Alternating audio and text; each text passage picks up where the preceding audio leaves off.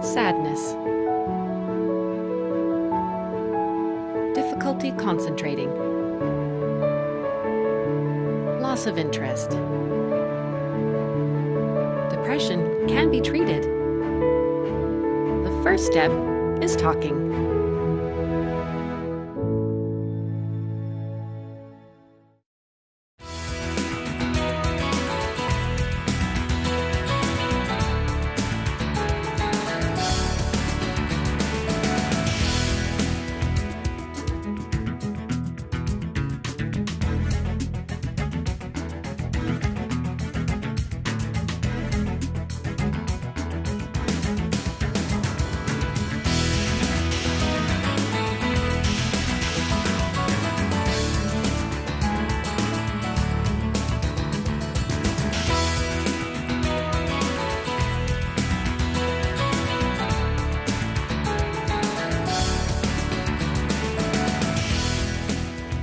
Welcome to Healthy Cleveland. I'm your host, Leah Haslage. Today, our topic is on health literacy. Our guest is Jessica Jursak, who is the Healthy Cleveland Initiative Coordinator with the Cleveland Department of Public Health, and Karen Commander, who is the Director of Organizational Development and the Health Literacy Institute with St. Vincent Charity Medical Chair and the co-chair of HCI Health Literacy Committee and the president of Ohio Health Literacy Partners. Welcome, ladies. So let's start off by talking about what is health literacy. Well, health literacy, really the definition has been evolving. The field isn't really all that old, probably about 20 years really when the focus started coming on and realizing that this was even an issue. So the original definition, and the one that's most widely used now, is that health literacy is the degree to which individuals have the capacity to obtain, process, understand basic health information and services needed to make appropriate health decisions. But there, the onus is on the individuals. So really it was viewed from a patient's lack of knowledge and skills to interact with health issues. But now it's recognized that health literacy is a systems issue. It needs to be bi-directional. It needs to be providers need to be aware of health literacy and explain things in a way that patients can understand. And also health systems. Health systems have to make health literacy a priority and make sure that information is shame-free, have easy access, plain language. So it's all about embedding health literacy in organizations as well. Do you think that that is a very common issue with maybe it's all medical jargon and such, and so people are understanding but they're afraid to speak up? Absolutely. If you're talking about patients' awareness, really right now an issue is that many patients will go to their physician's office or whatever provider that they happen to see, and often the challenge is it's time limited. Oftentimes don't speak up because they're afraid that they're going to bother or they're going to appear stupid. They feel intimidated. And I've seen this even with close friends. I recently had a call from a close friend who is a chemical engineer and PhD, and she called and said she didn't understand a word her doctor said when she was at the visit, and she was intimidated to ask. So it's a common problem. What does health literacy look like here in Cleveland? Is it an issue? Well, health literacy is an issue really everywhere. It affects all of us, and I think that those with low literacy skills certainly are more challenged. And that was the primary focus in years past. We focused only on those folks with low literacy skills. But now we understand that it affects everyone. And I like to use the analogy of computer literacy to help people understand, or financial literacy. So we need to think the same way when we're talking about health literacy. So if health is not your field, anybody can have misunderstandings or face confusion when they're met up with the healthcare system. So what's being done then to help promote health literacy? Well, I can start and then I'll let Jessica chime in, but right now we're trying, okay? It's an issue everywhere, and I'm finding with colleagues they're still not really aware of health literacy as an issue. But I can tell you at St. Vincent, we've been doing the work for, since 2007 when we received a grant from the Sisters of Charity Foundation. The goal was to institutionalize health literacy across the continuum of patient care. And I can say that right now we really have achieved that goal. It's really health literacy principles are embedded in our policies. So it's required that all caregivers use plain language when we speak with patients. We use a principle called teach back, where we ask patients to explain back in their own words what they've learned to ensure they understand before the session is ended. We also partnered with adult learner students to evaluate our signage in the hospital because it was very confusing. So based on their responses, we have new signage. So since we've been doing this work for such a long time, we've been called upon to really help out with training in other area institutions, healthcare centers, locally, statewide, and even nationally. Jessica? Yes, at the Cleveland Department of Public Health, we've been doing a lot of training. We've done some health literacy training with our Moms First community health worker staff because they're at the front line working with the population out in the field. So we did some training to make sure they knew health literacy techniques that they're using. We've also done some training with our department program manager staff. We had Karen come and do some overview training of health literacy. And with the Healthy Cleveland initiative on our Healthy Cleveland website, which is healthycle.org, on our health literacy committee page, we have a health literacy basics webinar that Karen is actually the voiceover for. But one of our interns put together this webinar to explain what health literacy is, what some of the misconceptions are, and just to give an overview. So anybody out in the public is welcome to go view that and learn more about it. That's great. Now, what is the Healthy Cleveland Initiative? The Healthy Cleveland Initiative, it's an initiative of the Cleveland Department of Public Health, and we are the community engagement and health promotion arm of the department. It was actually started back in 2011 as a city council initiative, but moved over to the health department in 2013 with a new city council resolution and new direction.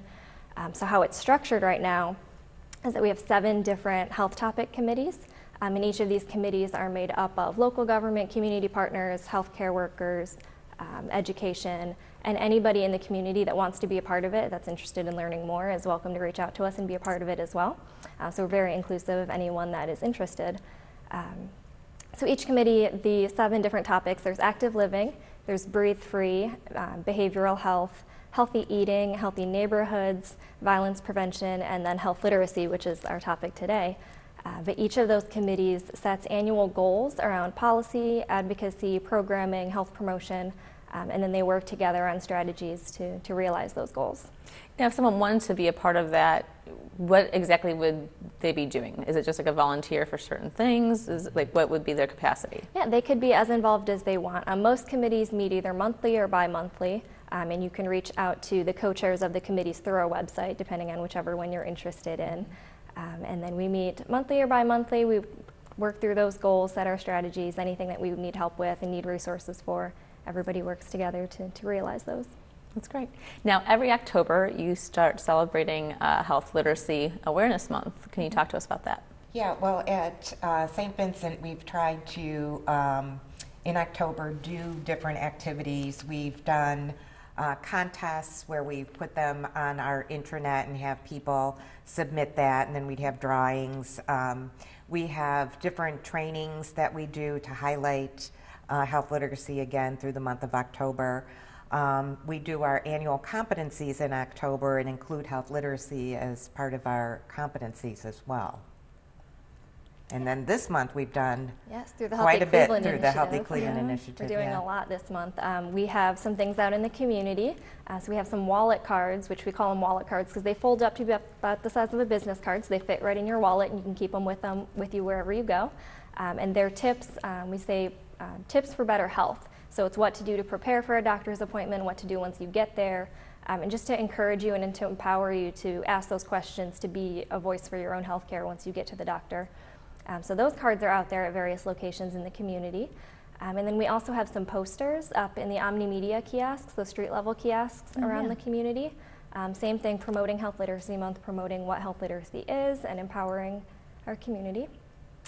And then what else? We have a big social media campaign going on. So Healthy Cleveland has a Facebook, an Instagram, and a Twitter account. And we have posts daily going out through all of our social media sites. So if you're not following us already, it's Healthy CLE. for Facebook, Instagram, and Twitter. We're putting out posts all month long. And even past the month, you have events and stuff going on that people are encouraged to attend, right? Yes, we have conferences that we've had, and what we're planning, our focus here through Healthy Cleveland is reaching the community. But because it is bi-directional, we also need to focus on the providers. So I think the training with the program managers was a good thing to start. We're going to encourage everyone to look at a toolkit called Health Literacy Champions Toolkit, which helps health departments set up their departments and policies to address health literacy. So, oh, great. Got to get the providers involved. Definitely. What do you think is the biggest misconception when it comes to health literacy? Well, I think that, from the provider side, I think it's when folks hear health literacy, they think, oh, that's just for people with low literacy skills. As a matter of fact, I spoke with a colleague not long ago, and she said she works at a suburban hospital, and she said, "Oh, we don't have to worry about that here. You're downtown, so you have to worry about it there." So there's really a lot of misconceptions about what health literacy really is. And then from the patient perspective, I think that some folks just aren't aware. So I think that we have to get the word out there. Because really it's a patient safety issue. I'd like to share one story. In my conferences that I do, I always ask for someone to share a story, because that really, I think, is an aha moment. And I had an instance where I had one nurse stand up and she shared that when she was discharging a patient going home on the blood thinner Coumadin, and she said, I thought it was really clear on my instructions, the fact that he had to, take his medicine and go and get his blood work done every week, and also what diet he had to follow. But she ended it by saying, you got to make sure you take all the medicine until it's gone. Well, the patient was readmitted that week and just bleeding. And it turns out that he listened to her literally and took all of the medicine that first night.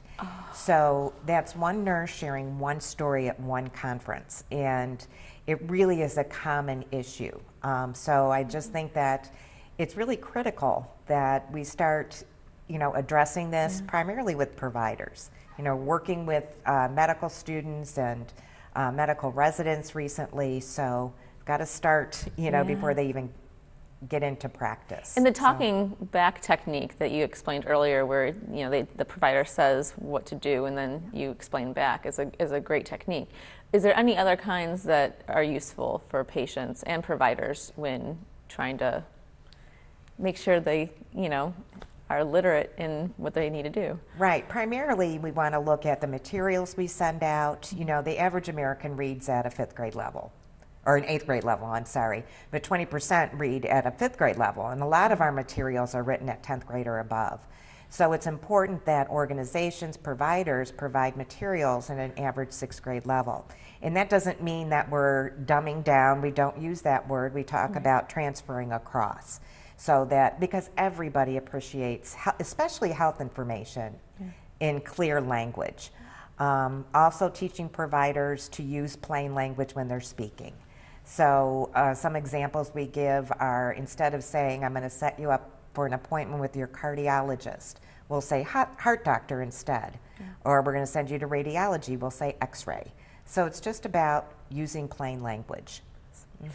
Was there anything else you think the viewers need to know about health literacy? I think that teach back method is so important, because we know that 80% of what a doctor tells you when you walk out of the office is forgotten. And that's a huge number. And then half of what you do remember is incorrect. So having your doctor ask you to tell back what they told you, and to try to teach that back and say that you're saying the same thing that they are, is so important to help you remember the correct information. Now, how can our viewers get more information? From the Cleveland Department of Public Health, and we have a couple different websites. You can go to the health department's website, which is clevelandhealth.org, where we have lots of information on the Healthy Cleveland website as well, healthycle.org. You can also email us. It's info@healthycle.org, or any of our social media sites, Healthy CLE. Well, Jessica. And also, I'm sorry, also on our St. Vincent Charity website, we have a Health Literacy Institute with information. And on the state level, we have a website, ohiohealthliteracy.org. And that website is set up specifically for community clients, providers, and then organizations with a lot of resources. That's great. A lot of useful sites that everyone can check out. Jessica and Karen, thank you so much for being here and for all this great information. And don't change that channel, because when we come back, we're going to have Tiffany Ashley from Moms First further discussing health literacy when we return to Healthy Cleveland.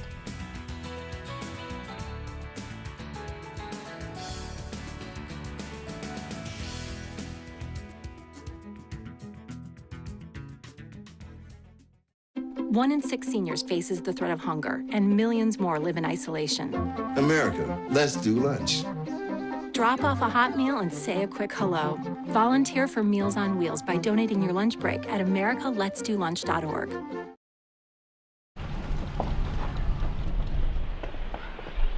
Got a quarter?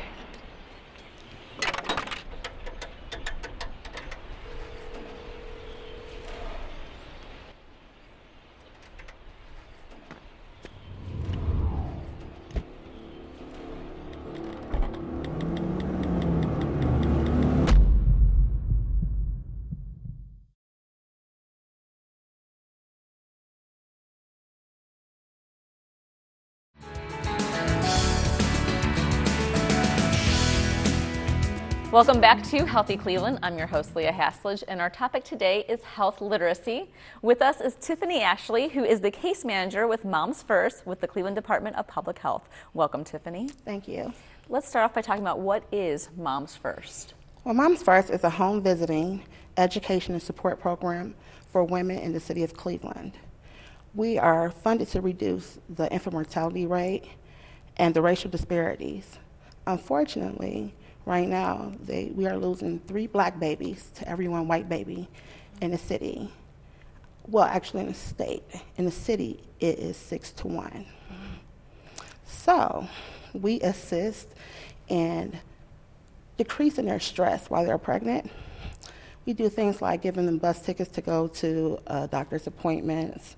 We're like their backbone, like an extra friend. Yeah. And we do things like, we do screenings for depression, and we make sure they have resources, and we do referrals out to other things that would benefit the entire family. So you're an extension of the family. Absolutely. We become part of the family. And you said you have home visits. Yes. What does that entail? A home visit, we go out to the home at least twice a month to just check on them, to see if they need anything, to see what's going on, to watch the progress of the child, and so forth, yes. Now, what exactly are some of the causes for infant mortality? Well, the 3 main causes are prematurity, sleep-related, and birth defects. And a lot of these things are brought on by stress. Right. Now, when you say stress, what are you? The stress of the family, of the mom. It could be financial stress, where they're going to live at, how they're going to eat, jobs, racial issues. It's so many different things. So many things. Right. Now, how does health literacy relate to your work? Well, all our clients, of course, have to go to the doctor. And there are times when they go to the doctor and they have no idea what the doctor has told them. So they'll come back and they'll ask us. And it's a great thing that they trust us. Yeah. However, we're not the healthcare professionals. So they'll ask us questions, and we're trying to prep them to go back to ask the doctor questions so they can get a better understanding. How has the staff from Moms First been trained in health literacy? Of course, we've been trained several times over the years, but just this February, we had a master's of public health student who trained us on the 3 keys, which is like plain language, is just simple language so they can understand, teach back, which is asking what they heard, so that they can also, it's also for us so we know that we're giving them the right information and they heard it the right way. And then there are the 3 questions. Ask 3, which are asking, what is the main purpose? What do I need to do? And why is it important? Now, is there a success story that you can share with us? Sure. I had a client who, a participant who went to the doctor, and she told one of my community health workers that the doctor told her that she was going to have a C-section because her baby was going to be too fat because she just ate all the wrong things. So we're like, Really? Okay. So I talked to the community health worker and I said, you know what, encourage, ask her if it's okay if we come to the appointment with you. Yeah. And so we can understand what the doctor is actually telling her, and that worked out. So the community health worker was able to go out with her so she can ask the right questions. And what it was they were worried about gestational diabetes during pregnancy. Oh. And so she heard bits and pieces, but that's not what the doctor told her. And that's probably very common with, it's very with common. Your clients. Yes. Now, I had asked Jessica and Karen earlier, but what do you think is the biggest misconception when it comes to health literacy, but especially pertaining to infant mortality? Is that it won't happen to you, or that people think that because they're educated or their financial status is different, that it won't happen to them, but it will, and it happens to everyone. Is there anything you think viewers should know about Moms First and infant mortality? Yes, Moms First is a great program. Right now we have 7 sites. It's Merrick House, Ohio Guidestone, Friendly End, Harvard Community Center, Lexington Bell. Then we have the Neon site that covers the jail component. Mm-hmm. And then we have May Dugan, who covers the teen component. Okay. And then, so we have monthly consortiums every month that covers different educations. It's like a luncheon, so to speak, and we just invite the community and everybody to get involved because we need all the help that we can get to make the infant mortality numbers decrease so that every baby can get to their first birthday and beyond. Does Moms First have volunteers? We do. We also have community ambassadors that we're looking for, so anybody that's interested in the community that wants to be a part of this movement, please get in contact with us. What would an ambassador do? What does that entail? Just like going into the community and talking about what's going on with Moms First, or just what's going on with infant mortality, period. Okay. Now, how can the viewers get more information on the Moms First program? You can look up us, momsfirst.org, on the internet. Our number is also 216-664-4194. And social media? Yeah. momsfirst.org. Yes, we're everywhere. And if you see us with these purple coats on, stop us, talk to us. We're very friendly. That's great. You are very friendly, and thank you so much for being here, Tiffany. It's a pleasure to meet you, and great information. And of course, you can find all this information on our blog, tv20cleveland.com. Thanks for watching Healthy Cleveland. I'm Leah Haslage. Till next time.